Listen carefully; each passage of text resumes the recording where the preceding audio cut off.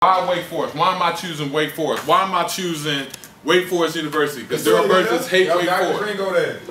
Okay, let me explain to you. Out loud with Ross Smith. God rest his soul, because Ross Smith is no longer with us. Okay, these two are some of the closest people that I know, especially white folk.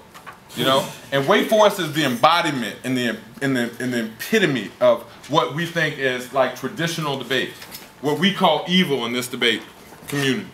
But these people have produced numerous national championships and have formulated, and let me say this on record, they have formulated the epistemological reality of the history of debate. Why do I say that? Because nobody else outside of Al Loudon that I know of has posted a website as extensive on history of debate as Wake Forest. You want to know history?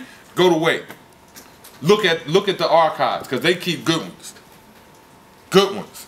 Everything I've ever known about the history of debate I get from Al Loudon and Ross Smith, and Al Loudon is the one that created that webpage. You know, the NDT, they defer to Wake.